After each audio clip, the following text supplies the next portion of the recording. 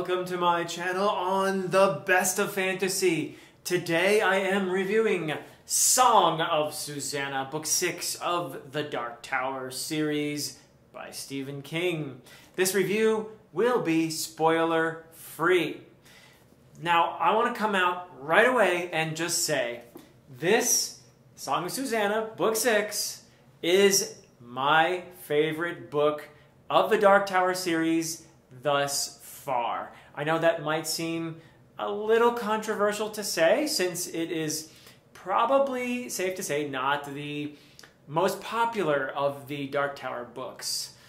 And I have been told by many people that they either loved the last couple books of Dark Tower or they absolutely loathed the last books of the Dark Tower. And I'm pretty sure I know where I fall now, because I was absolutely, completely engaged while reading Song of Susannah.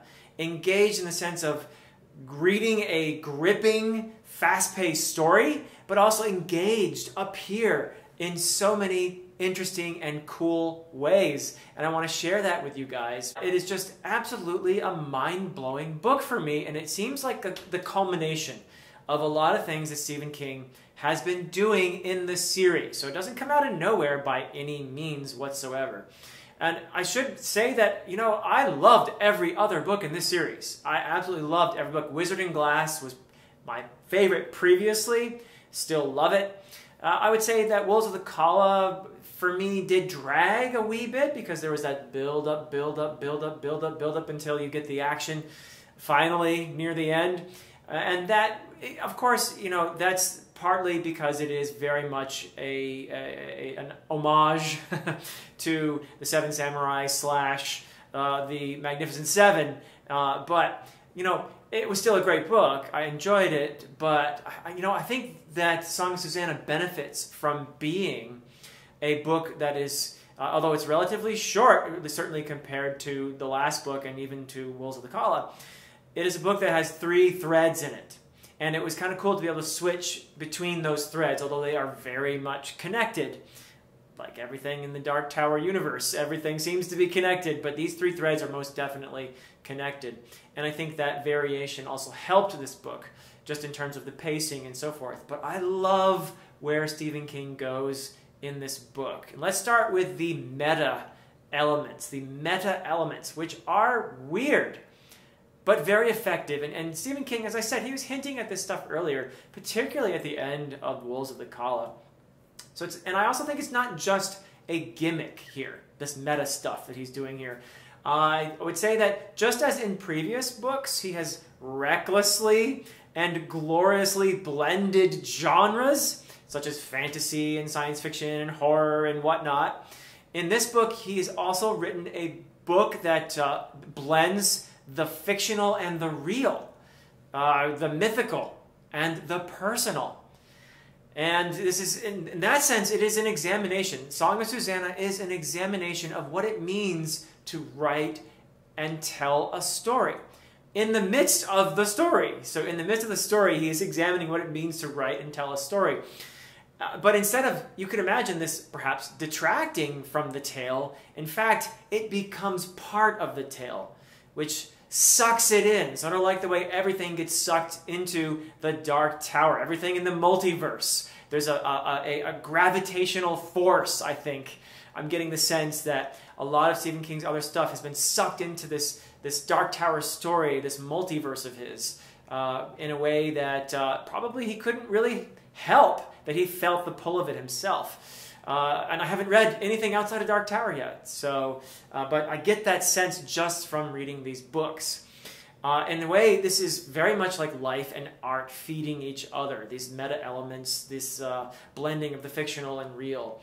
And it leads to a kind of transcendence of the story. In a way, the story in Song of Susannah, it bleeds into life. It bleeds into the reader's life in a way that I find incredibly effective and moving and just absolutely transcending. I mean, this was great stuff, okay? I loved it. I also love how referential it is. Just like the previous books in the Dark Tower series, which allude to everything from Lord of the Rings to Romeo and Juliet to The Wasteland by T.S. Eliot and The Wizard of Oz and Shardik and all kinds of stuff. You get the idea, right? Well, this book also alludes to all kinds of things. And I would say that this, and I'm not gonna tell you what they are because that could be, I guess, a spoiler. You'll find out for yourself. But there are some great allusions in here. They continue unabashedly in Song of Susannah. This freedom, this reveling in illusion that I have not seen too many other places. I guess T.S. Eliot's The Wasteland, the poem, it might be an example of this level of illusion. But it's fairly rare in storytelling for the illusions to be this prominent and to affect the story. That's the interesting thing. These illusions aren't just, again, for the sake of being cool, for the sake of making these references. They become part of the story in the most imaginative way. They are very much alive.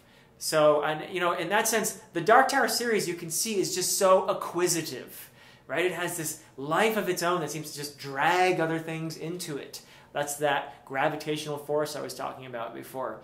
And I get the sense that Stephen King certainly feels that it's a story that he was more or less channeling, not a story that he was writing. And he certainly encourages that notion, I think, in this book. So very cool stuff. It's just very powerful, and I found very moving as well.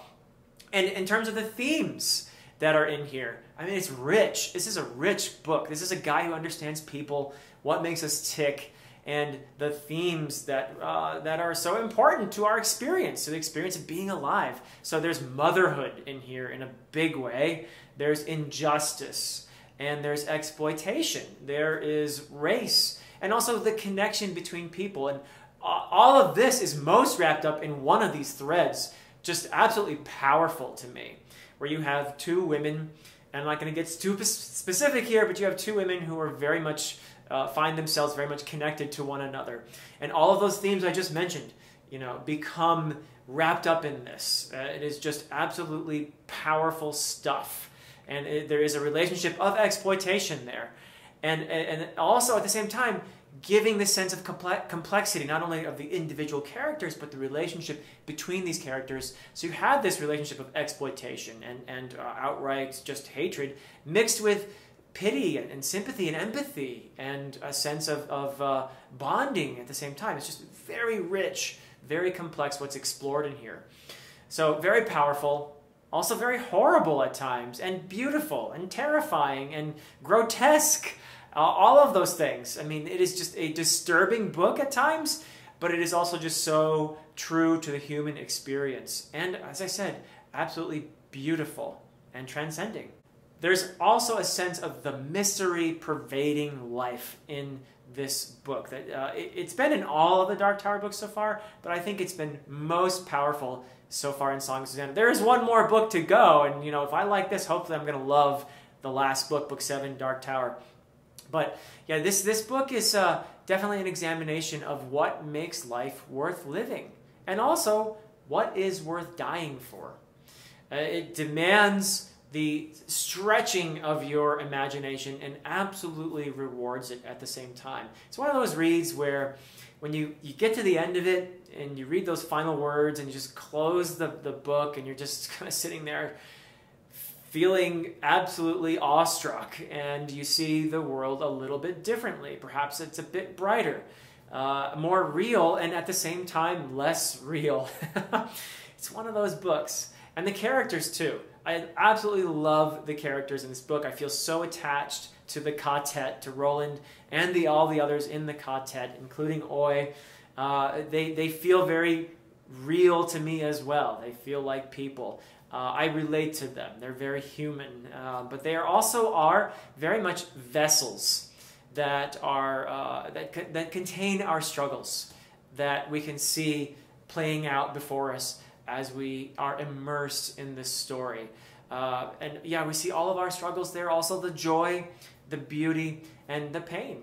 And it is just, for me, this has been such an incredible ride, this Dark Tower series. I cannot wait to read The Dark Tower, because I'm pretty sure, as I said, now that I know which side I seem to be falling on here, I'm absolutely ecstatic about Song of Susannah. And let's see if The Dark Tower, the last book in the series, can top it for me. That's it for me for now. Until next time.